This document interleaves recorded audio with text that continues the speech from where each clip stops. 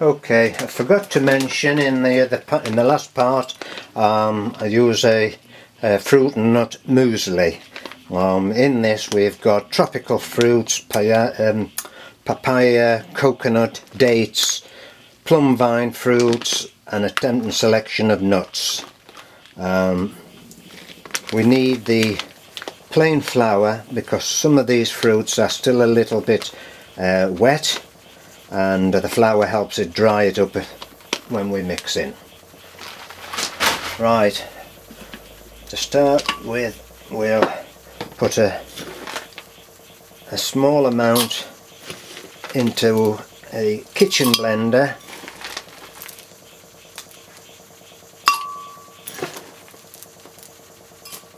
Let's see if I can do a little bit better than that. Put in about half a litre. I've got this one set on the ice cube crusher, which does it very well.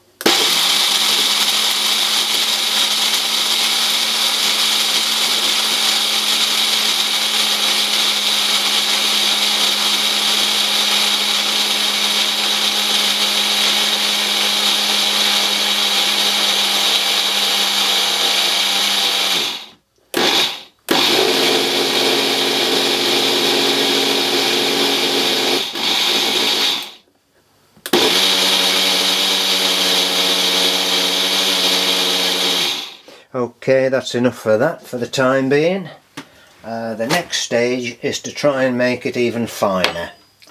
So what I've got next is just a coffee grinder mill. I like this one. It does a very good job. So the next stage is just to continue grinding it finer. This little thin machine doesn't take a lot, so it takes a little bit longer to get it all done. Next stage, put that out of the way.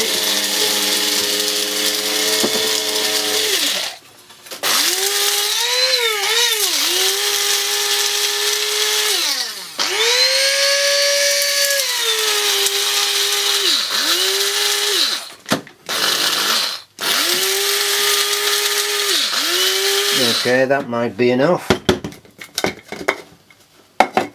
and I'll just give it a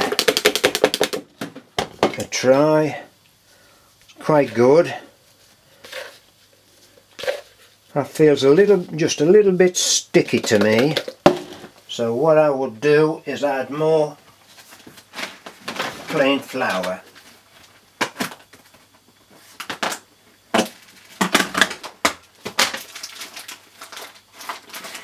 There we go.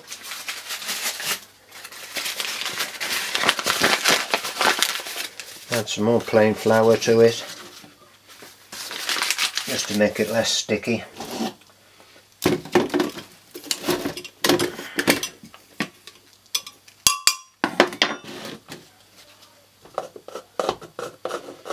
What I would do is put the flour in the larger blender, but for this little amount I'll just put it in the coffee grinder.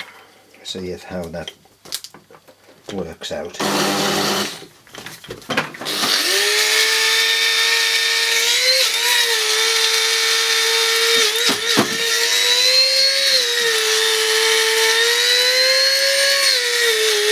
Okay, give that a test.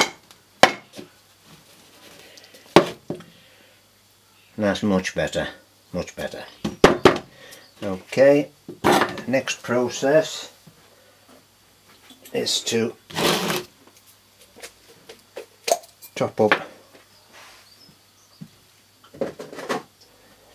my little feeder. This is just a salt and pepper pot shaker. Had to make the holes a little bit bigger because the normal size is too fine. So there we go.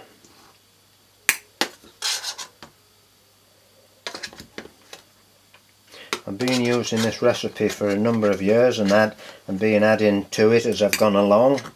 If you find it difficult to find all the ingredients, it's not absolutely necessary. Just keep trying to find what suits you best and what's available. Okay, now finally, just to test it, we'll try it on some Springtails. Yeah, that comes out well, and I'm quite happy with that. Thanks for watching. If you care to subscribe to my video collection and you want to share on your pages, I'll be happy about that. So good luck and happy frog keeping.